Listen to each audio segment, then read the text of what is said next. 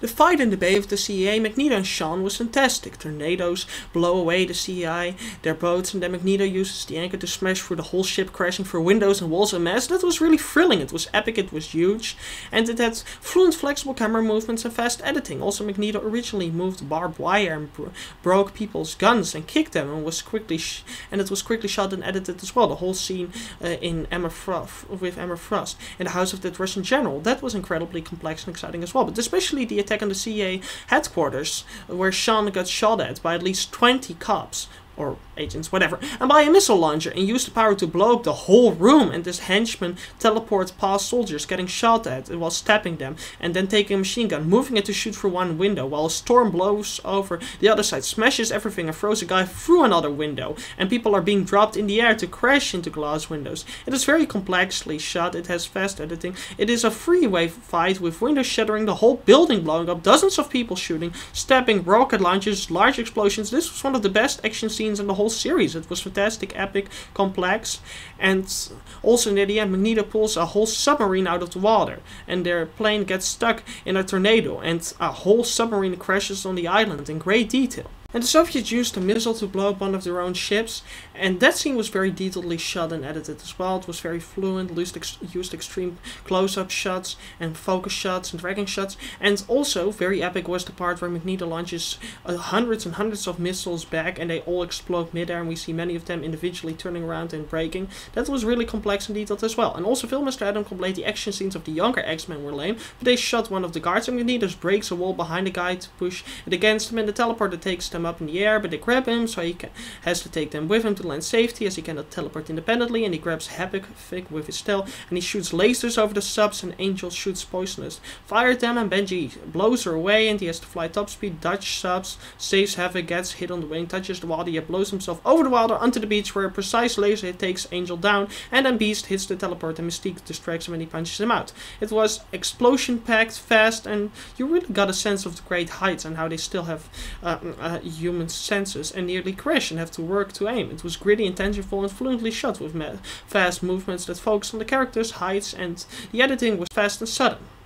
Also, the action furthers the story, with the opening causing Sean to be discovered and Xavier to train against him and to realize mutants like Magneto needed his help, and Sean invading the CEA, leading him to recruit Angel. The fight in Russia led to them discovering Sean's plan, and the fight at the end stopped Sean and prevented World War III and showed Xavier growing as a teacher and how much the mutants had grown and how they worked as a team and stood by the humans, yet the humans mistrust them and nearly destroy them, and we see how fragile the human state is with how quickly war erupts. And now the Blockbuster Buster has disagreed with me 3 times, so now he's out. He's on my target list. You know what that means. I will unsubscribe from him. Oh wait, I want to see his reviews on 4-2, of course, because that film he might like. He might think it's an improvement on 4-1, but he might think it's even worse, because I don't know what the film is going to be like yet. It still has to come out, but it's going to be interesting what his take on it will be, as he had such a unique take on 4, not totally hating on it, but subscribing to the view that some people held, that it wasn't that good, and in fact somewhat calling it overrated. And of course, I want to see his reviews of the Die Hard sequels in the original, because he called it a masterpiece, and I think that's the kind of blockbuster he can really appreciate. I know I will dislike his video. No, the points were good, so that wouldn't really be fair. I mean, I can't just hate on somebody's video because he disagrees with me. I guess I will just burn him alive. Fucking lame. The film has great atmosphere, it can really be energetic and colorful, but also suspenseful and spiritual and silent, and the acting is magnificent of almost all the actors, and the praise for it is deserved. James McAvoy is fantastic as Xavier. He's intense and can be witty and exciting, but also serious and dramatic. He can be comforting, principled, cautious, sad, forward, but also colorful, cocky, arrogant, and obnoxious. He really gets the warm smiles, as well as the mentally voiced and the stressful looks, as well as his cockiness across, and played the sadness in the end extremely well. That was a very intense scene. Also, he reminds me of Zach Braff. Yeah, he loves thinking about his ballet classes. He excels all the other gals. Sorry. The guild again. Michael Fassbender plays Magneto very well. Even when the character is badly developed, the performance deserved all of its praise. His voice and his expressions are great. He's intense, obsessed.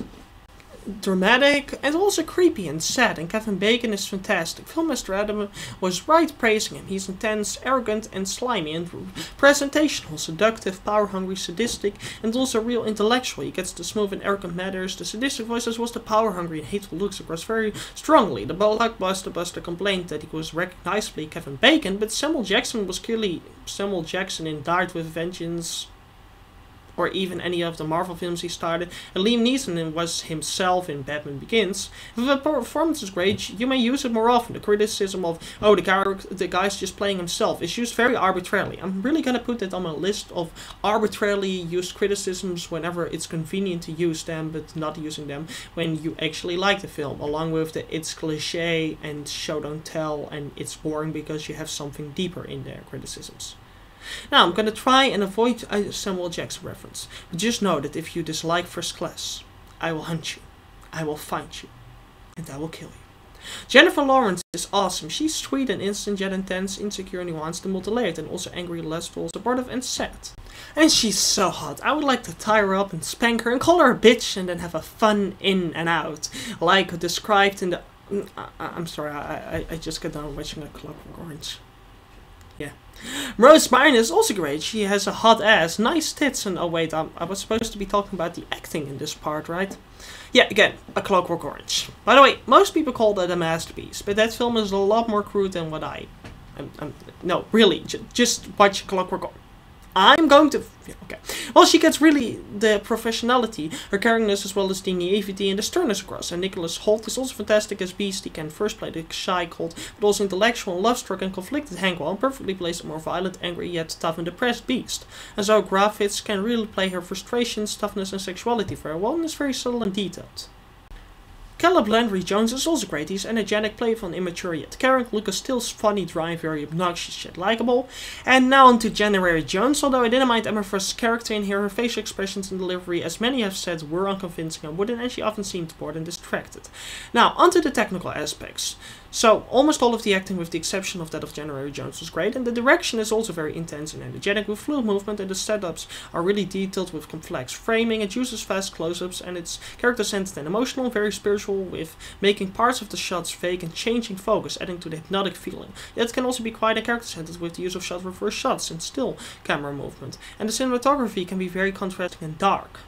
Dark and dramatic, but also for moments of romance, colorful, and with the CEA, colorful yet ordinary and calm. The lighting can be suspenseful, but also brooding and also soothing and optimistic. And the scenes with Sean, it's very dark and bleak and hypnotic, yet it can be very comforting and ordinary in the CEA scenes, and it can also be very colorful in the scenes with Xavier, but when Mystique is struggling with her conflicts with Hank, it can be very dark and brooding in the background, very shadowy. And the editing is fast, with very smooth but fast and energetic cuts, and often we have split screens adding to the energy. Yet it can also be slow and character-centered. The set design is really detailed and complex and warm. In our heroes, their home with soft furniture and coloring, cold and robotic. For the eugenicist, Sean's headquarters with cold steel, glass, and only grey. And the CA office being very vibrant, with detailed, elaborate rooms with loads of screens and tables, with vast corridors and loads of equipment. It is vibrant and energetic and professional. The props are really great and realistic as well. They can be comforting and advanced with Xavier's team, and still within Sean's hideout.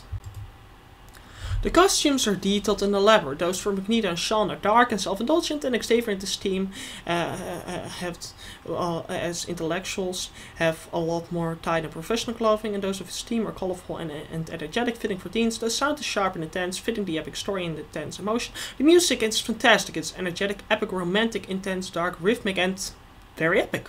The special visual effects are amazing, just wonderful. The CGI is just fantastic. The water fluid, the submarines are incredibly detailed. The water is really fluid. The missiles are harsh. The explosions colorful. The lasers lively, and the screams natural. The wings organic. The gills moist. The skins rough. The hair's smooth. The crystals reflective, and the digital stunt doubles fluent. The stunts are relaxed. The stage explosions intense. And all the movements and stunts feel real and have force and mass. And I need to pad this review just a little bit, so, yeah, it's funny Constantine will be the first pope when he is never spoken of with the title or active as a bishop by anyone from his time till the Protestant time. ever nobody discussed Constantine as Pope or Bishop of Rome or Bishop of Bishops. There will be secret texts in the Vatican proving this, which they got from their imagination, I guess. Cyprian, in fact, about 20 years before Constantine was even born, spoke of Peter's throne in Rome and Fabian who sat on it, who was replaced by Cornelius. Okay, now I am fulfilled. Yeah, that was cheap. X-Men First Class was a mega blockbuster, grossing $353,624,124 on a $106 million budget. It sold very well in home media and did fantastically well in rentals. It got great critical reviews, by many being considered better than X-Men Last Stand and X-Men Origins Wolverine, and by some even considered better than X-Men. And it got 87% of Rotten Tomatoes, with consensus with a strong script, stylish direction, and powerful performances from its well-rounded cast. X-Men First Class is a welcome return to form for the franchise. It got a 7.9 on IMDb, and it's got great audience reactions, with 88% of Rotten Tomatoes as audience ratings. And it got great fan reactions and also a magnificent reputation, although so far it has had very little cultural impact or impact on the superhero genre. It does seem to have been kind of forgotten by people, and a lot of people do claim it's overrated, especially fans and some notable critics. I think its praise is completely deserved. I also think it deserved to have some people say that it wasn't perfect, but I don't think it deserved to be called overrated. I think this film is great, although I do think it is still the least in the series. Don't kill me! And not as good as X-Men The Last Stand or X-Men Origins Wolverine. Please don't kill me. Those films were unfairly hated, but that problem has been dealt with in my early reviews, and that doesn't change the fact that this film is great. But that people hated on Wolverine and The Last Stand, that problem has been taken care of. Remember how Vlad used to impale people on spikes? Yeah, he was a witch. I made him watch Redacted, which really is bad even for leftish propaganda. Yeah, you miss the spikes, don't you? So, it was a great production, and it is a fantastic film, although flawed, and the least in the X-Men series. And so I think it is fairly rated, it is great and deserves its praise. So go see it, I give it a 9+. And now, to those of you who think this isn't positive enough, well, let's agree to disagree. Oh, and to those new evangelists, have a nice day. I got you a pet as a present. Yeah. Bye.